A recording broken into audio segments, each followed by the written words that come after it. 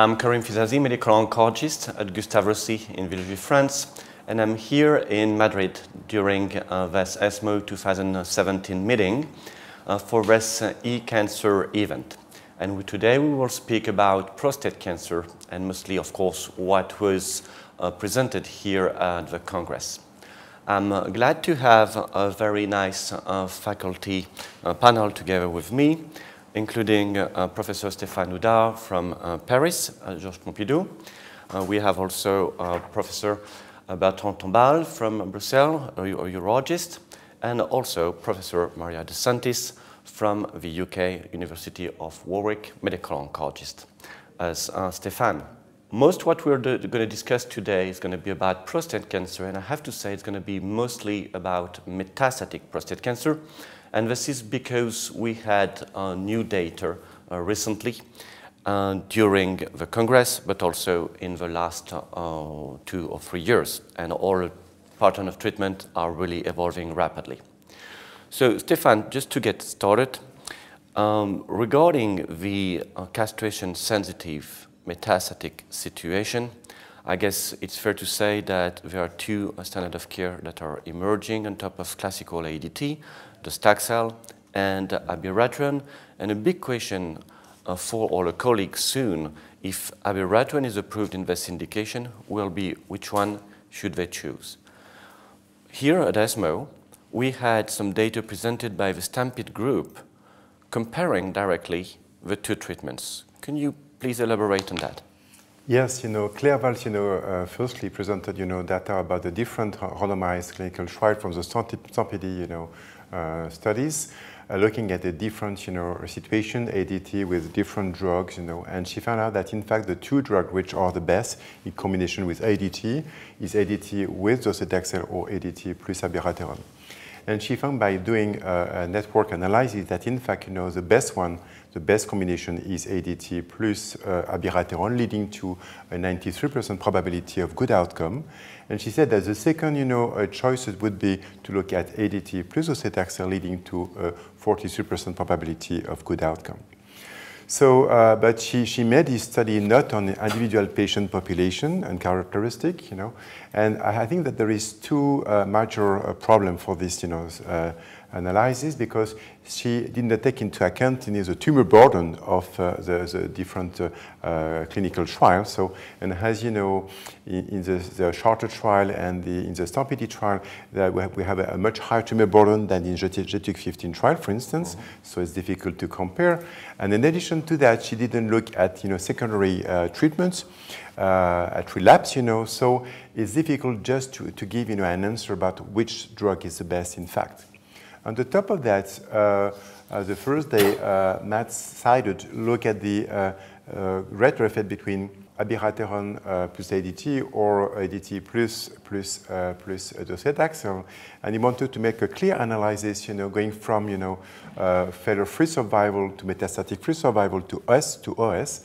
And he found that maybe there is a trend towards better efficacy if you look at ADT plus AB in terms of metastatic-free survival. But if you look at OS, data, he found that there is no difference at all, in fact. So I think that we can't say anything. We cannot recommend anything to our clinician and to our patient about which treatment is the best so far. All right. So it's probably fair to say that we have plus or minus 2 standards of care at the moment. Bertrand, there were data presented at the Congress regarding the LATITUDE trial and the patient-reported outcome, and I think that's very important on top of duration of life and extension of the duration of life. Can you tell us more about it? So indeed, it was probably one of the most important missing piece of the puzzle, because as Stéphane just explained, when you compare docetaxel to abiraterone, you see that because of its mode of action, it's delaying progression extremely efficiently. But the question is, what life do we offer to these patients?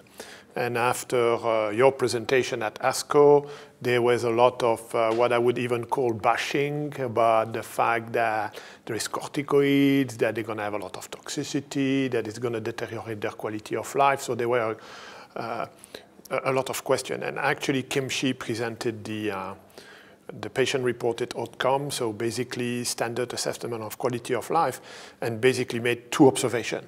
The first one is that, as we know, urologists from old trial, patients on ADT with high volume cancer, they deteriorate extremely rapidly. And in contrast to what is always said, ADT alone doesn't have a major effect on quality of life, or if it has one, it is very, very short. And although it's difficult to distinguish from cancer progression, the benefit is not used. And what you see is that when you combine to abiraterone, you have a major and sustained benefit in quality of life. Once again, the time quality of life deteriorate is difficult to differentiate from clinical progression, but it should reassure all that said that when you had a corticoid, actually you have a negative impact on quality of life. We don't see any of this. And if you take an instrument which for us Europeans is extremely important, which is the EQ5D, because this is what our health economists are going to use to justify that expensive money. When you look at the health status impact on EQ5D, it is really dramatic. So basically, I guess it's fair to say that abiraterone not only postpones death in the setting, but also improves pain, fatigue, and quality of life. Major impact, which is just great. Now, at the end of the day, should we, or at least in the future, should we keep using 2 treatments, ADT docetaxel or ADT abiraterone, or should we combine everything all together, like it is currently tested in the PEACE-1 trial or in the ARASENS trial? Can you elaborate on ARASENS, for example? So if, once again, you refer to Stefan's presentation, he showed a nice graph on John Isaacs, showing that actually progression, it's a mix of adaptation and clonal progression. So it makes sense from the physiological standpoint to combine the 2 treatments, but this needs to be tested in clinical trial. There are trials like PEACE-1 or enzamet, for instance, where there have been, or ARCHES, the enzalutamide trial, that will give the possibility of adding docetaxel or not. So it may still not fully answer the question. That's why ARASENS was developed. And the idea that we're going to design a trial where everybody will receive docetaxel. So the entry point is not ADT anymore, it is ADT plus docetaxel. So you may argue that you're going to select a population of patients that are fit for docetaxel, but that's the population. And on top of that, we are adding a new AR pathway inhibitor, which in this case is ODM-201 or darolutamide. Right. So that's what we expect to see in this triple combination, the benefit of adding AR pathway inhibitor on docetaxel. Yeah, no, I think these questions are really key because it really has the potential to even increase again the duration and quality of life. Maria, in STAMPEDE, actually not all patients are metastatic, so we do have data of abiraterone or ADT plus or minus abiraterone in patients with non-metastatic disease, and some data were presented here at ESMO. Can you summarize that to us? Well, yes, but let me start with praising the trial design of STAMPEDE, because it is really, is different from the other randomized controlled trials that only included the M1 population. In STAMPEDE, about 40% of patients had no metastatic disease, but high-risk features that made them eligible for the trial. And in those patients, the trial protocol with regards to the abiraterone arm, for example, was different from the metastatic arm, because the patients included with M0 disease received abiraterone for only 2 years, so limited treatment burden compared to the metastatic patient population. In addition, those patients in the STAMPEDE trial, which is a multi-arm and multi-stage design, in this trial also patients were randomized to receive treatment of the radiotherapy treatment of the local disease. So we have very different aspects looked at in this randomized controlled trial. So as for the M0 population, for the endpoint failure-free survival, there was a huge benefit with regards to the hazard ratio in favor of treating the patients with abiraterone and not only with standard of care, so adding treatment in those patients for the 2 years. And this was also significantly positive for the metastatic failure-free survival. For the overall survival, we assume a benefit, but still it is maybe early days, and maybe those patients will have so few events that we will never see the true overall survival benefit, because they might even be cured. So basically, based on this data, and you work in the UK, do you think we have a new emerging standard of care for these men, or should we wait for more data, longer follow-up, time to metastasis, and as you said, maybe overall survival in the long term before using abiraterone in high-risk localized disease? What do you think? So this is difficult to answer, because there is no nice approval so far for the use of abiraterone in that setting, neither for the metastatic patients nor for the M0 patients. I think from the medical oncologist point of view, and seeing all those patients and seeing the great results, and being assured that the quality of life and the treatment burden is actually not as bad as was anticipated, I think it would make sense, definitely sense, to treat those patients early on, and maybe cure the patients or really provide very long-term survival without progression. And I think these endpoints are really important for the patients, not progressing with PSA, not progressing to metastatic disease, and not being in need of additional treatment. All right, okay. So I guess we need probably still a longer follow-up to use that as a standard of care, but the signal is obviously very, very good and very strong at this moment. Stefan, in prostate cancer, we do have a very specific situation, which in the middle of localized disease and metastatic disease, which not necessarily exists in other cancers. And it's really the rising PSA setting where you don't see where the disease is located, but you know it's progressing. And you have been able to conduct a randomized trial testing docetaxel in the setting on top of ADT. You just presented the data here at ESMO.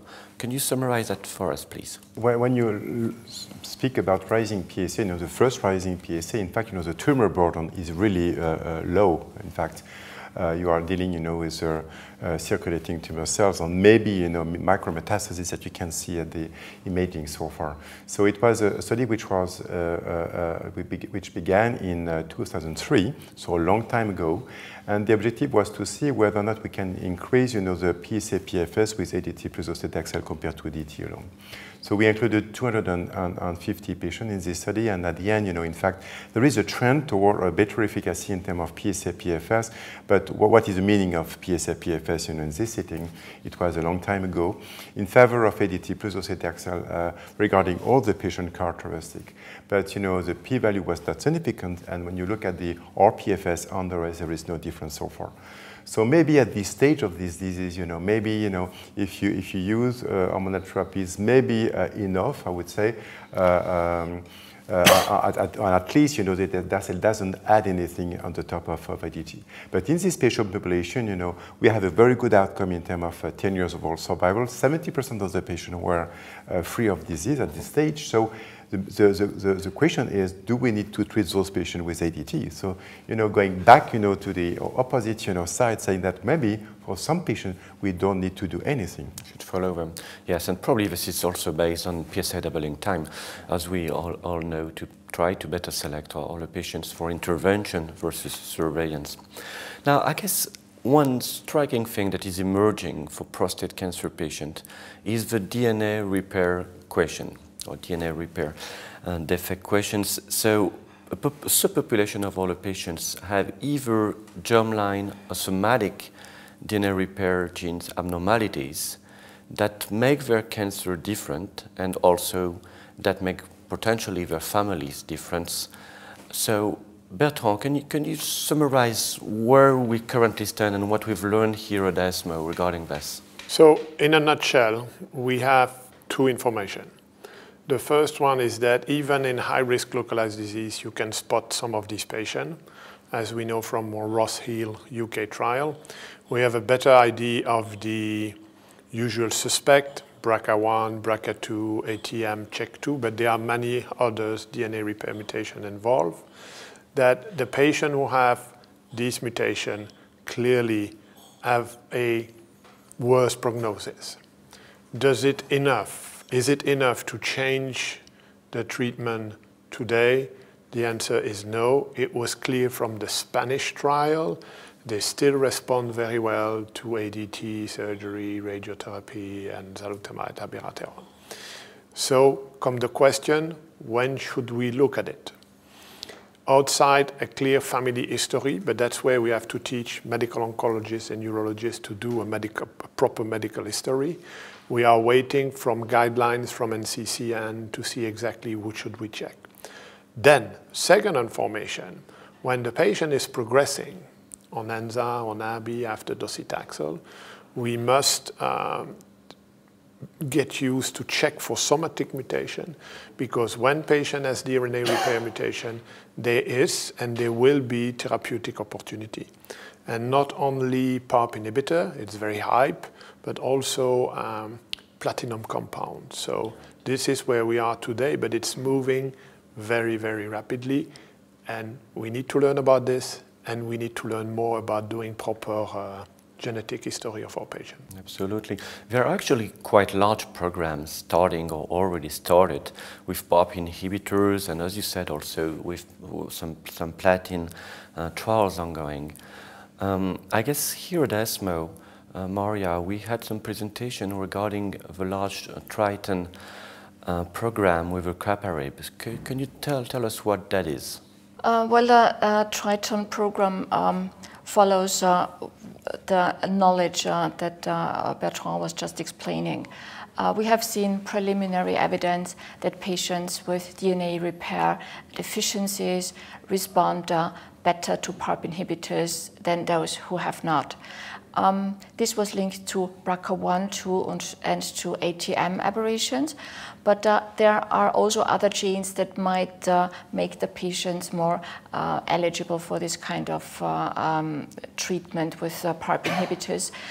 There are several PARP inhibitors out there, and the Triton program uses rucaparib. The Triton 2 is a phase 2 trial. It looks at the usual BRCA1, 2 ATM and a 12-panel gene with other aberrations. Selects the patients and treats the patients with the endpoint response rate. So resist response or PSA response, just a signal finding study, I would interpret it. The other larger program is a randomized phase 3 trial, again using rucaparib, and this is a trial in patients that progressed on AR inhibitor treatment, like abiraterone or enzalutamide. These patients should not have been pretreated with docetaxel. Those patients would be excluded. And the patients get randomized to receive either rucaparib in this situation or investigators' choice treatment with abiraterone, enzalutamide, or chemotherapy with docetaxel. The endpoint here is radiographic progression-free survival, which I think makes sense because there is a good link, and this has been shown and published recently, good link between radiographic progression-free survival and overall survival, and I think we need a more immediate endpoint here. Right, absolutely. And I guess, I mean, Triton is one of the large programs that we have at the moment with PARP inhibition.